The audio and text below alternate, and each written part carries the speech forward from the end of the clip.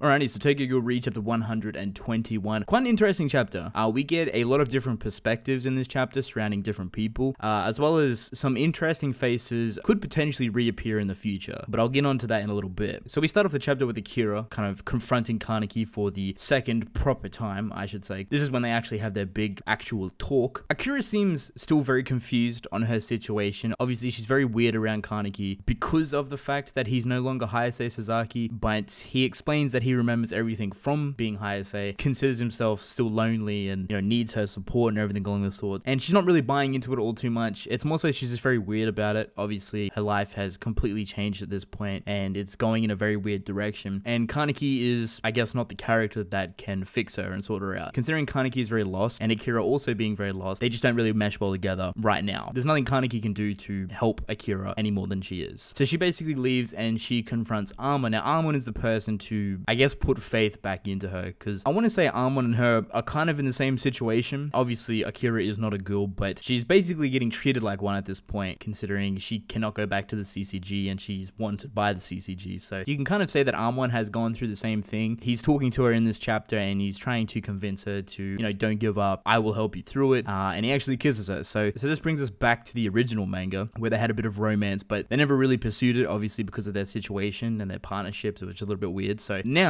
Amon and AKIRA kind of like confirmed coupling, which is pretty good. This will put AKIRA on the right mindset, I want to believe, considering that Amon is basically falling underlying Kaneki to some degree. As of yet, I don't think he's 100% convinced that he has to work right beside Kaneki, but their causes do align. They have the same motives, and at this point, I believe Amon's going to be sticking around for a good bit, and he's going to be helping AKIRA kind of, I guess, grow accustomed to everything that's going on. So a good beginning for AKIRA, a pretty good start. Now, what was interesting in this chapter was Yuri, Suzuya, and Seiko, and a bunch of other characters actually found out that Furuta did not kill Hayase Sasaki. You remember how Furuta brought out a fake Kaneki or Hayase Sasaki and killed him in public at the ceremony, basically? This small-knit group that Yuri is with at the moment has figured that out. They also figured out that Furuta is a big liar at this point. They can't really do anything about it at the moment. This is a big start, though, because I always believed Suzuya would be the first person to kind of catch on very slowly. Now that a bunch of people have also figured out that Furuta is working with different ghouls, but they just can't really connect who with. The fact that he's been lying and doing all this other sneaky shit, they're very suspect of him at the moment. They've got their eyes focused on him, which is a very big start. As well as Seiko was super happy that,